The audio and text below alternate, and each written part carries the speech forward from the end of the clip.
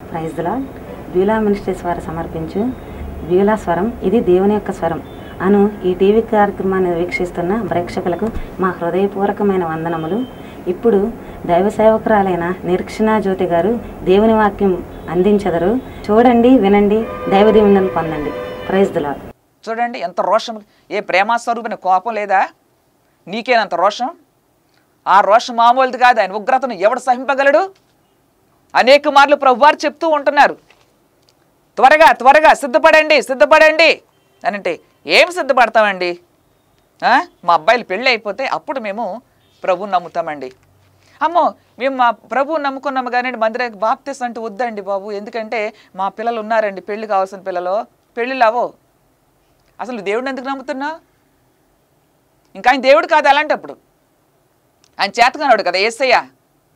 అందుకని నువ్వు తర్వాత తీసుకుని అసలు తీసుకోమాక, నమ్మమాక, అసలు ఆయన నామం ఉచ్చరించుకు. అసలు నీ ప్రతి సమస్య నుంచి విడిపించడానికే ప్రభువారు వచ్చారు నీ గృహానికి దినాన్ని. అంతే తప్ప ఈ అయిపోయిన తర్వాత తీసుకుంటామండి, అయిపోయిన తర్వాత అప్పుడు ప్రభువుని నమ్ముతామండి. ఎవరి కోసం నమ్ముతున్నావు? ఎవరికి లాభం? ఎవరికి క్షేమము? ఎవరి కొరకు నమ్ముదాం అనుకుంటున్నావు? ఎవరి కొరకు బాప్తిసం తీసుకోవాలనుకుంటున్నావు? మారు మనసు వచ్చిన క్షణమే పాప క్షమాపణ నిమిత్తమై క్రీస్తు యేసు రక్తంలో నువ్వు కడగబడాలి. అప్పుడు నీ పేరు జీవ గ్రంథంలో ఉంటుంది. మారు మనసు లేకుండా బాప్తిసం తీసుకుంటే అదే మాత్రం కూడా చెల్లదు. హల్లెలూయా. అసలు మారు మనసుకు తెలియాలి నీకు first. Hallelujah. First of all మారు మనసుకు తెలిసిన తర్వాత మాత్రమే నువ్వు క్రీస్తు రక్తంలో కడగబడాలి. అప్పుడు నీ పేరు జీవ గ్రంథంలో వ్రాయబడుతుంది. వ్రాయబడిన తర్వాత నీవు పరిశుద్ధమైన జీవితాన్ని కొనసాగిస్తూ ఈ భూమి మీద నువ్వు బ్రతికినంతకాలం కొనసాగించాలి. చూడండి, చాలామందికి చెప్పి వాడికి తీసుకు ఇక వాడు మారడండి, వాడు బ్రతికి అంతేనండి డిసైడ్ అయిపోతారు. ఇంక కొంతమంది మాట్లాడుతుంటారు, రకరకాలుగా మాట్లాడుతుంటారు, నోటికి ఎంత వస్తే అంతే ఆడుతూ ఉంటారు. కానీ సేవకులుగా అలా మాట్లాడకూడదు. మేము ప్రార్థన చేస్తాం, మీరు ప్రార్థన చేయండి, మీరు కూడా ప్రార్థన చేసుకోండి అని చెప్పాలి. హల్లెలూయా. మరి నీవు నేను చెప్పేస్తున్నాను, సమయం ఉంది కదా అని అనుకుంటున్నావు. చూడండి ఒక్క మాట, రోమీలకు రాసిన పత్రికలో 2వ అధ్యాయంలో చూస్తే 4లో చూద్దామా. దేవుని అనుగ్రహము మారు మనసు పొందుటకు నిన్ను ప్రేరేపించుచున్నదని ఎరుగక ఆయన అనుగ్రహ ఐశ్వర్యమును సహనమును దీర్ఘశాంతమును తృణీకరించదవా? నీ కాఠిన్యమును మార్పు పొందని హృదయమును అనుసరించి ఉగ్రత దినమందు అనగా దేవుని న్యాయమైన తీర్పు బయలుపరచబడు దినమందు నీకు నీవే ఉగ్రతను సమకూర్చుకుంటున్నావు. జాగ్రత్త. మేము చెప్పి వెళ్ళిపోతాం, మా బాధ్యత చెప్పడం, మా బాధ్యత. మీరు దాన్ని అనుసరించకపోతే, దాన్ని అనుసరించి జీవించకపోతే ఎవరికి నష్టం? మాకు కాదు, సేవకులు కానే కాదు. మా బాధ్యత చెప్పడం, మా ప్రభు చెప్పండి వెళ్ళి. నేను చెప్పేసిన మా పని అయిపోతుంది. కనుక ఒక దినాన్న నచ్చిన అర్గంలో నలిగిపోతావు, కాలిపోతావు, అల్లాడిపోతూ ఉంటావు, ఎంత రోదన కేకలు పెడతావు, ఆర్తనాదాలు చేస్తూ ఉంటావు. కానీ మేము చూస్తుంటాం, మేము ఏం చేయలేము. అప్పుడు ఎవరు ఏం చేయలేరు. అందుకే ఈ భూమి మీద బ్రతుకుండగానే, నీకు సమయం ఉండగానే, ఇంకా ఒకవేళ సమయం ఇచ్చారేమో, నెక్స్ట్ ఇయర్ అని అంటాయేమో, ఇచ్చాడు ప్రభు, అయినా కూడా మరలా ఇంకో సంవత్సరం పొడిగిస్తానేమో. జాగ్రత్త సుమా. నువ్వు భయపడవలసింది ఆయనకు మాత్రమే. ఆయనకు భయపడి త్వరగా ఆయన రక్తంలో కడుక్కొని నీ పేరు జీవ గ్రంథంలో రాయించుకో. నువ్వు బ్రతుకు దినములన్నీ కూడా పరిశుద్ధమైన జీవితం జీవించు. నీ పేరు జీవ గ్రంథంలో రాయబడిన తర్వాత నువ్వు చేయవలసిన పని ఒక్కటే, నీ భర్త కొరకు, నీ బిడ్డల కొరకు, నీ భార్య కొరకు, నీ కుటుంబం కొరకు, మీ ఇరు కుటుంబాలు బంధువుల కొరకు, మీ సంఘం కొరకు, మీరు జీవిస్తున్న ఆ పట్టణ ప్రజల కొరకు, ఆ దేశం కొరకు, రాష్ట్రం కొరకు నువ్వు కన్నీరు ఖర్చు ప్రార్థన చేయి. ఇది అలా ప్రార్థన చేస్తూ ఉండగా పాపం నీలోని ప్రవేశించదు. పాపం ప్రవేశిస్తే పాప కార్యాలే చేస్తూ ఉంటారు. ప్రభు నీకు తెలుసు, నీకు జ్ఞానం ఇచ్చారు, ఏది చేయకూడదు, అయినా కూడా చేసేస్తా. ఏం పర్లేదండి అని చేసేస్తుంటాం. ఆడు ప్రభు వారు చూసి మోషే గారికి ఏం చెప్పినాడు? ఎవరైతే పాపం చేసినారో అయితే వారి పేరు తుడిసేస్తా అని చెప్పాడు. అమ్మో, ఎంత రోషం కలిగిన దేవుడు! ఏమి ఆయనలో ప్రేమనే చూస్తున్నావు? జాగ్రత్త సుమా. దహించు అగ్ని. ఉగ్రత కలిగి వచ్చేస్తాడంటే ఉగ్రత తప్పించుకోగలుగుతావా? నువ్వెంత ఆర్తనాదాలు చేసినా కూడా ఆ ఉగ్రత నుంచి నీ భార్య తప్పించలేదు, పాస్టర్ గారు కూడా తప్పించలేరు. ఏమి ఎవ్వరి వల్ల కాదు. సమయం ఉండగానే నీ ఇంటిని చక్కబెట్టుకోవాలి, నీ కుటుంబాన్ని కట్టుకోవాలి, నీ పేరు, నీ భార్య పేరు, నీ బిడ్డల పేరు, నీ కుటుంబస్తుల పేర్లు ఆ జీవగ్రంథంలో రాయబడాలని కన్నీరు కార్చి ఏడవాలి. త్వరగా నీ పేరు జీవగ్రంథంలో వ్రాయించుకొని నీ బ్రతుకు దినముల నీ పరిశుద్ధమైన జీవితాన్ని కొనసాగించు. అప్పుడు ఆ జీవగ్రంథంలో ప్రభు పేరు ఎంత మాత్రం కూడా తొడవరు. హల్లెలూయా. అర్థమైందా? అలాగే చూస్తే ప్రకటనలో చూద్దాం ఒకసారి 20:15. ఇప్పుడు నేను చెప్తున్నాను, ఏదో పాఠం అలా చెప్పేస్తున్నా అనుకుంటున్నారు, కానీ ప్రభు చూడలా మాట్లాడుతున్నారు. ప్రకటన 20:15 చూస్తే, ఎవని పేరైనను జీవగ్రంథమందు వ్రాయబడినట్టు కనబడని ఎడల వాడు అగ్నిగుండములో పడవేయబడును. ఎవని పేరైనను, ఒకవేళ నీ ఇంట్లో నీ భర్త ఒక్కని పేరే వ్రాయబడిందేమో, మరి భారీగా నీ పేరు వ్రాయబడిందా? ఏమ్మా రామ్మా, నేను నమ్ముకున్నా కదమ్మా, నువ్వు కూడా నమ్ముకున్నా, పో, నా దేవుడు నాకు, నీ దేవుడు నీకు అంటున్నావా? భర్త అడుగు జాడల్లో అణుకు కలిగి నడవాలి భార్య. హల్లెలూయా. అలాగే నాయన, పాప జీవితం జీవిస్తే జీవించమని కాదు అక్కడ. నువ్వు పరిశుద్ధమైన జీవితం జీవిస్తున్న భార్య అయితే నువ్వు కన్నీరు కార్చి ప్రార్థన చేయాలి ఆయన కొరకు, ఓకేనా? అది కనుక ఎవని పేరైనను జీవగ్రంథములో కనబడని ఎడల అంటే ప్రభువారు అక్కడ చూస్తారనమాట. ఆ దొంగడు ఎలాగైతే ట్రైన్ ఎక్కితే మధ్యలో కండక్టర్ వచ్చి తోసిపడేసాడు కిందికి, శిక్ష వేసాడే లేదా? ఇలాగ దొంగతనంగా ఒక వ్యక్తి కనుక పరలోక రాజ్యంలో నేను కూడా ఉన్నానని చెప్పేసి పరిగెట్టుకెళ్ళాడు అనుకో, అప్పుడు ఆ రాజుగారు చూస్తారట. చూస్తున్నప్పుడు మురికి వస్త్రాలు కనబడతాయి, కానీ వీడికి మాత్రం వైట్ డ్రెస్ వేసుకుని ఉంటాడు అక్కడ, వాడికి మాత్రం తెల్లగా కనబడుతుంటాయి బట్టలు, కానీ ప్రభు వారు చూస్తుంటారు మురికి వస్త్రం. ఏమిటి నీకు వస్త్రాలు ఇచ్చిన ఏమైనాయి, వస్త్రం ఏది అని అంటాడు ప్రభు. అంటే త్వరగా రా, క్రీస్తు రక్తంలో కడగబడు. తెల్లని వస్త్రాలంటే పరిశుద్ధాత్మ గుర్తు, వాక్యాన్ని గుర్తు. ఆ పరిశుద్ధాత్ముడు ప్రశస్తమైన ఆ వస్త్రాన్ని ధరింపజేసినప్పుడు, ఆ పరిశుద్ధాత్మ నీలోనికి దిగివచ్చినప్పుడు పాపం ఆటోమేటిక్గా చీకటి తొలగిపోద్ది. ఇప్పుడు వెలుగు సంబంధంగానే జీవించాలి, వెలుగు సంబంధంగానే మాట్లాడాలి. హల్లెలూయా. అంటే మారు మనసు ఉంది కానీ ప్రభువా ఏం పర్లేదులే అనుకుని నేను తీసుకోలేదు, అందుకని వచ్చేసానంటే అప్పుడు ప్రభువారు జాలి చూపించరు. రే ఎవరో ఇట్రండి, వీని కాళ్ళు చేతులు కట్టి వెలుపులు పడేయండి అంటాడంట. హల్లెలూయా. జాలి చూపించరు అక్కడ ప్రభువారు. అలాగే దొంగలుగా ప్రయాణం చేస్తుంటే ఏమండి, టికెట్ లేకుండా ప్రయాణం చేస్తే ఎక్కేసినావు, ఒకవేళ ప్రభు నమ్ముకున్నాను మారు మనసు ఉంది, అవసరం ఇదిలేండి, బాప్తిసం తీసుకుంటే పెళ్లి చేసుకోరంట, లేకపోతే వాళ్ళు మాట్లాడరంట, అదంట ఇదంట అని విన్నా, నిర్లక్ష్యం చేసినావా? ఒక దినాన్ని కనుక ప్రభు దగ్గరికి వెళ్ళినప్పుడు పరిశుద్ధులందరూ తెల్లని వస్త్రాలు వేసుకుని ఉంటారు ప్రభుతో పాటు, దైవదూతల వలె. ఆ మధ్యలో కానీ నువ్వు దూరిపోయినవేమో, నువ్వు ఏం పర్లేదు ఎవరు చూడని దూరిపోయినవేమో, ప్రభు చూస్తారు అక్కడ కూడా. ఆ ట్రైన్లో ఎలాగైతే చెక్ చేస్తున్నాడో కండక్టర్ గారు వచ్చి టికెట్ లేని ప్రయాణము శిక్ష విధిస్తారు అక్కడ.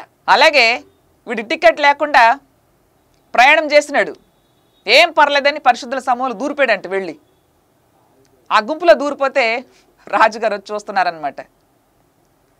అసలు దొరికిపోతే సుమా జాగ్రత్త, జాలి చూపించడుగా నిర్దాక్ష్యంగా త్రోసిపడేస్తాడు అక్కడ ప్రభువారు. అంత భయంకరమైన దేవుడు, అంత ప్రేమ స్వరూపి, అంత రోషము కలిగిన దేవుడు. వినండి, సంఘాల్లో అనేక మంది సేవకులు ఎన్నో విధాలుగా బోధ చేస్తూ ఉంటున్నారు. ఎందుకు? ప్రభు తట్టు మిమ్మల్ని త్రిప్పాలి, ఏ విధము చేతనే నువ్వు ప్రభువా ఈ బిడ్డలందరినీ నిత్యరాజ్యంలో తోడుకు రావాలి అని ప్రయాసపడుతూ ఉన్నారు సేవకులు, అనేక మంది సేవకులు. ఈ దినాన్న వాళ్ళకేంటి చెప్తారు, ప్రార్థన చేస్తారు, వెళ్ళిపోతారు. కానీ నీవు దాన్ని అనుసరిస్తున్నావా? ఆ వాక్యాన్ని వింటున్నావా? హృదయంలో భద్రపరుచుకున్నావా? వాక్యానుసారం జీవిస్తున్నావా? లేదా నీ పేర్లు పెడుతున్నావా? ఏమి కనుక నీ పేరు గనక జీవగ్రంథంలో ఉంటే ఎంత మాత్రం కూడా ప్రభువారు నిన్ను త్రోసివేయడు. ఆ జీవగ్రంథంలో కనుక నువ్వు పేరు ఉంటే, నువ్వు టికెట్ తీసుకున్నావా?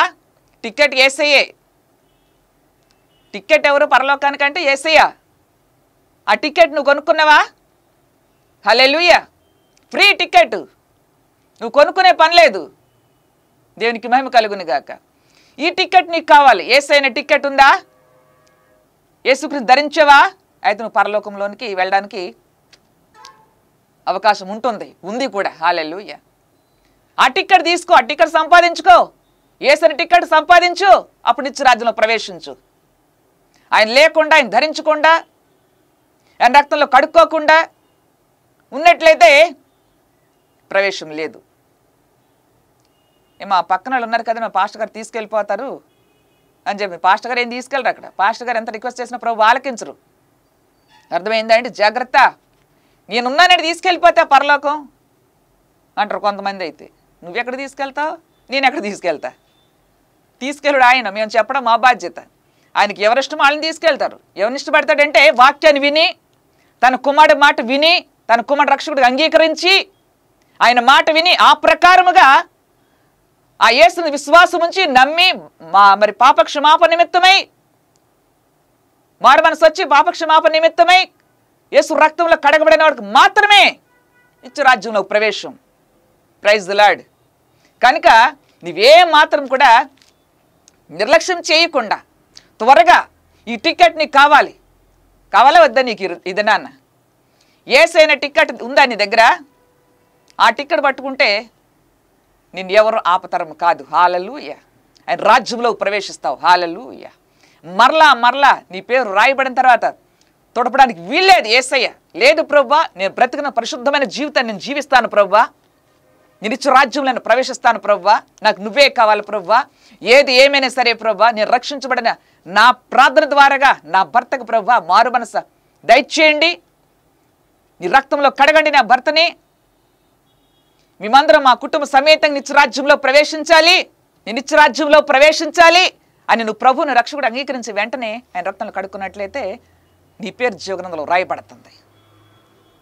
ఇంకొక మాట చూద్దామా? 21:21-27 చూస్తే, గొర్రెపిల్ల యొక్క జీవగ్రంథమందు వ్రాయబడిన వారే దానిలో ప్రవేశించరు, కానీ నిషిద్ధమైన దేనినైనను అసహ్యమైన దానిని అబద్ధమైన దాన్ని జరిగించువాడైనను దానిలోనికి ప్రవేశింపడు. వింటున్నారా?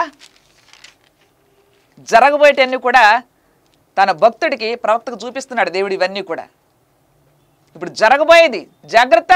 అందుకే భయంతో వణుకుతో జీవించాలి ఈ భూమి మీద. నువ్వు ఏమి ఒకేలా అబద్ధం మాట్లాడి దాన్ని ప్రేమించి జరిగించేస్తున్నావేమో నా కుమారుడు నా కుమార్తె, రహస్యమందు తండ్రి చూస్తున్నారు. బహు జాగ్రత్త సుమా. నువ్వు ఎవరి కళ్ళు కప్పుతున్నావు? నువ్వు ఎవరి కళ్ళు కప్పినా ఆయన కంటిని మాత్రం కప్పడం ఎవరి తరము కాదు. హల్లెలూయా. ఆయన కన్ను దృష్టి సమస్తాన్ని తేటగా చూస్తూ ఉన్నాడు ప్రభు. దేవునికి మహిమ కలుగుని గాక.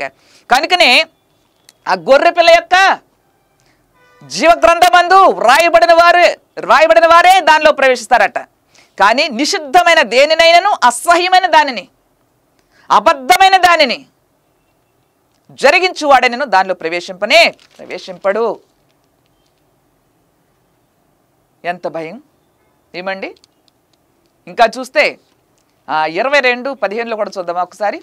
కుక్కలను మాంత్రికులను, కుక్కలు అంటే ఎవరు తెలుసు? కుక్కలు కాదు, ఈ కుక్కలు కాదు, జాగ్రత్త. మనం పెంచుకునే కుక్కలు ఊర కుక్కలు కాదు, మనుషులే కుక్కలాగా అరుస్తూ మాట్లాడుతూ ఉంటారు. కుక్కలను మాంత్రికులను మంత్రాలు చేసి వాళ్ళ మీద ప్రజల మీద ఉపయోగిస్తూ ఉంటారు. చాలామంది సేవకుల మీద కూడా ఉపయోగించేస్తుంటారు. కానీ మనలో ఏముంది? మంత్రాలు ఉన్నాయి. మనకి ఏమన్నా మంత్రం? నాకైతే రాదు. మీకు వచ్చాయి? యాకోబులో మంత్రం లేదు, శకునము లేదు. రోషము కలిగిన వాడు ఆయన చూశాడా భస్మం అయిపోవలసింది. ఏ యొక్క దయ్యపాతమైన దురాత్మ శక్తులు, ఏ చేతబడే మంత్రిక శక్తులైనా అనేక సార్లు నాకైతే చేతబడులు చేస్తున్నారు. శుభ్రంగా ఎండిపోయేటి. హల్లెలూయా. అర్థమైందండి? తన సేవకుని చుట్టూ అగ్ని మండుతూ ఉంటుంది. ఒక సేవకుడినే ఒక అగ్ని స్తంభముగా మండిస్తూ ఉంటాడు దేవుడు, కానీ మీకు కనబడదు. హల్లెలూయా. ఆయన ప్రణాళికలో ఉన్న సేవకుల్ని ఎట్లా ఉంటాడు తెలుసా అండి? బగ మండుతూ ఉంటారంట సేవకులు. హల్లెలూయా. వాళ్ళ మీద ఆయన ఒక పరిశుద్ధాత్మ గుడారం ఉంటుందంట. హల్లెలూయా. వాడిని ముట్టకుండగాక ఆయన ప్రభు దానికి ఆజ్ఞాపిస్తాడు. అది గజగజాడు పారిపోతాయి అన్నమాట దురాత్మ శక్తులు, ఆ మాంత్రిక శక్తులు. హల్లెలూయా. ఒక సేవకుడి మీద, ఒక సేవకురాలి మీద మాంత్రిక మరి శక్తులను ఉపయోగించినప్పుడు రాత్రి ప్రభువారు సేవకురాలతో మాట్లాడదు. నువ్వు లేసి మోకాళ్ళేసి ప్రార్థన చేయి, పలానా వ్యక్తి నీ మీదకి ఆ మాంత్రిక శక్తిని ఉపయోగించాడు, నువ్వు లేసి ప్రార్థన చేయనప్పుడు ఆ తల్లి ఆవిడ సాక్ష్యం చెప్తే విన్నా నేను. ఆవిడ చేతులు మోకరించి చేతులు ఆకాశం తట్టెత్తి మొరపెడుతూ ఉంటే దేవుడు లేఖనంలో కొన్ని మాటలు చూపించి ఆ వాక్యాన్ని ఎత్తుబట్టి ప్రార్థన చేయి అన్నాడంట ప్రభు. ప్రార్థన చేస్తుంటే ఎన్ని దురాత్మలో ఎన్ని చేతబడి శక్తులను పంపించాడో అవన్నీ కూడా పరిగెట్టుకు వెళ్ళిపోయి, అమ్మో మేము వెళ్ళలేము, ఆ బిడ్డ మీద అగ్ని ఉంది, ఆ బిడ్డ చుట్టూ గృహ చుట్టూ భగభగ మండుతూ ఉంది అగ్ని, యేసు సామాన్యమైన వాడు కాదు, మమ్మల్ని ఆ ఇంటికి ఎందుకు పంపించావు, ఆ బిడ్డ మీదకి ఎందుకు పంపించావు, ఇప్పుడు నేను చంపాలి మేము, నేను చంపబోతే మాకు నిద్ర పట్టదు, నేను చంపేస్తాను ఇప్పుడు అనే దయ్యాలన్నీ కూడా ఆ మాంత్రికుడు ఒక పీకను పట్టేసినాయి అంట. హల్లెలూయా, హల్లెలూయా. చూస్తున్నారండి, ప్రార్థనలో అంత శక్తి ఉంది కనుక జాగ్రత్త, నేను ఏమైనా చేయగలుగుతాను భయం. ఒకవేళ అంటున్నావేమో, అందుకే కుక్కలను, మాంత్రికులను, వ్యభిచారులను, నరహంతకులను, విగ్రహారాధకులను, అబద్ధమును ప్రేమించి జరిగించు ప్రతి వాడును వెలుపట ఉందురు. వెలుపట ఏముందట? అగ్ని. అక్కడ అగ్ని ఆరదు, పురుగు చావదు, యుగ యుగాలు తరతరాలు. హల్లెలూయా. అక్కడ అగ్ని మండుతూ ఉంటుంది. ఆ స్థలంలో తోసేస్తాడు దేవుడు. ఎవరు? ఒకవేళ మంత్రాలు ఏమైనా వచ్చేమో, శకనాలు చూస్తున్నావా, ఏమి మాంత్రిక విద్యలు ఏమైనా వచ్చా? జాగ్రత్త సహోదరుడా, సహోదరి. దేవుని నమ్మే వ్యక్తి చేతబడులు చేస్తుండంట. ఒక ప్లేస్లో భార్య వచ్చి నాకు చెప్తా ఉంది, అయ్యా దేవుని పేర్లు పెట్టుకున్నారు, నా భర్త నా భార్య దేవుని నమ్ముకొని కూడా పాపిష్టి పనులు చేస్తున్నాడమ్మా. ఈ వాక్యం చెప్పినప్పుడు గజ్జ గజ్జ గజ్జ వణికిపోయారు వాళ్ళైతే. అమ్మో, ఎవరిని చంపాలని ప్లాన్ చేస్తున్నావు, జాగ్రత్త సుమా. కనుక ఇలాంటి వాళ్ళు కూడా దేవుని రాజ్యంలో ప్రవేశం ఉండదు. అబద్ధాన్ని జరిగించిన, అబద్ధాన్ని ప్రేమించిన, అబద్ధాన్ని మాట్లాడిన, బహుమని అరుస్తున్నా. బహుమని అంటే కుక్కలా కాదు, కుక్క అంటే కుక్కలు కాదు, కుక్క మురుగుతూ ఉంటుంది. మనుషులు కూడా అందుకే అంటారు, కొంతమంది చూడండి కుక్కలాగా అరుస్తున్నవి ఏంటారు, కుక్కలాగా మురుగుతూ ఉంటారు, అరుస్తూ ఉంటారు, కేకలు పెడుతూ ఉంటారు, తిడుతూ ఉంటారు. వీళ్ళకు కూడా ఆ రాజ్యంలో ప్రవేశం లేదు, ప్రవేశింపరు. కనుక జాగ్రత్త కలిగి భయపడుతూ గడగడలాడుతూ నీ పేరు జీవగ్రంథంలో వ్రాయించుకొని భయముతో భక్తితో పరిశుద్ధమైన జీవితాన్ని ఈ భూమి మీద జీవించాలి. జీవించబద్దులమై ఉన్నాం నీవు నేను కూడా. హల్లెలూయా. రానయ్యన్నవాడు త్వరగా వస్తున్నాడు కనుక నీవు ఆయన మాట విని, యేసయ్య మాట విని వింటున్నామండి. చాలా బాగా చెప్పినారండి పాస్టర్. ఎంత మంచి పాస్టర్ గారు, ఎంత మంచి పాస్టర్ అమ్మా. వాళ్ళను నన్ను మెచ్చుకోవడం కాదు, నువ్వు నాలో నుంచి వాళ్ళలో నుంచి మాట్లాడుతున్నది ఎవరు? పరిశుద్ధాత్మ. ప్రభు ఒకసారి నేను అడుగుతున్నా, ఏమి ప్రభువా ఏది ఇలా మాట్లాడుతున్నా, నాకు భయం వేస్తుంది ప్రభువా, నేను కావాలని నేను చెప్తున్నానా? ప్రభు మాట్లాడరు, నీలో ఉండి మాట్లాడుతున్న ఆత్మ నా పరిశుద్ధాత్మ అని చెప్పాడు నా తండ్రి. హల్లెలూయా. కనుకనే ఏ స్థలానికి భయపడకుండా మీరు మాట్లాడండి ప్రభువా, మాట్లాడుతున్నది నేను, దేవుని ఆత్మ నీలో ఉండి మాట్లాడుతున్నారుగా నీవు కాదు అని చెప్పినాడు నా తండ్రి నాతో. Praise the lord.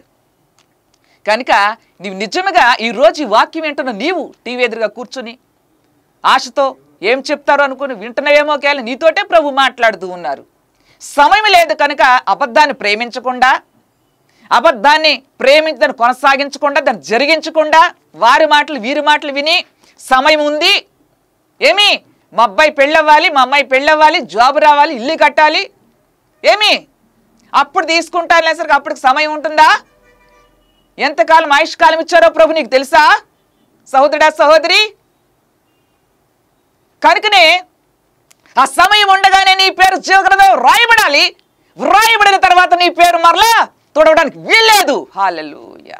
అంతము వరకు కూడా, నేను ప్రభువారు పిలిచే వరకు కూడా నీ పేరు జీవగ్రంథంలో ఉండాలి, ఉండాలి, ఉండాలి. అది ప్రభు చిత్తం. కుటుంబాల సమేతంగా మనందరం కొంచెం రాజ్యంలో ప్రవేశించాలి. ప్రవేశిందామా?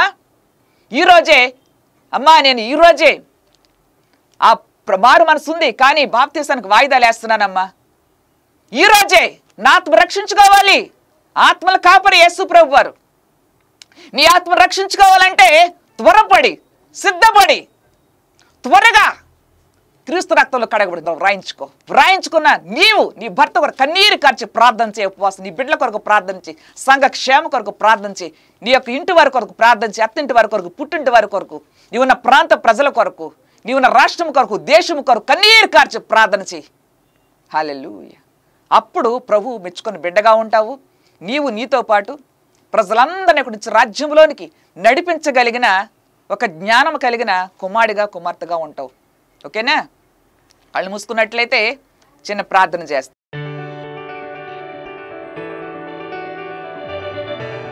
జీవము కలిగిన తండ్రి, మీరు అడగండి ప్రభువుని, అవును ప్రభువా, వాయిదాల మీద వాయిదాలు వేస్తున్నాను ప్రభువా, నన్ను క్షమించండి. నీ దూరం ఎవరి మాట వినను ప్రభువా, నీవు నాతో మాట్లాడి ఉన్నావు. సమయం లేదు, ఏ సమయమో ఏ గడి రా అని పిలిస్తే వెళ్ళిపోవాలి. నేను తర్వాత వస్తాను ప్రభువా అంటే సమయం ఉండదు. కానీ ఈరోజు వాక్యం నాతో మాట్లాడినావు, సూటిగా మాట్లాడినావు ప్రభువా. దేవా నన్ను క్షమించు, వాయిదాలు వేస్తున్నాను, ఇంకా నాకు సమయాన్ని ఇచ్చావు, ఆయుష్కాలం పొడిగిస్తున్నావు. నువ్వు ఆయుష్కాలం పొడిగించే కొనది నేను కూడా ఇంకా సమయాన్ని పొడిగించేస్తున్నాను. అయ్యా నన్ను క్షమించు దేవా, నన్ను క్షమించయ్యా. క్షమించు, నాకు శుద్ధ మనసు కలిగిన వాడు కదా ప్రభువా, నన్ను క్షమించు నాయన తండ్రి. ఇదిగో ప్రభువా నాయన, నీ రక్తంలో కడగబడితే ఈ పనులు జరగవని వాళ్ళు చెప్తుంటే వాళ్ళ మాటలు విన్నాను ప్రభువా, నమ్మాను ప్రభువా. ఇంతగా సమయం అంతా వృధా అయిపోయింది ప్రభువా. నన్ను క్షమించు దేవా. నువ్వు అత్యంత కృప కలిగిన దేవుడు కదా, నీ కృప చెప్పు నన్ను క్షమించండి. ఇదిగో ఈ రోజే ప్రభువా, నీ రక్తంలో కడుక్కోడానికి సిద్ధముగా ఉన్నాను ప్రభువా.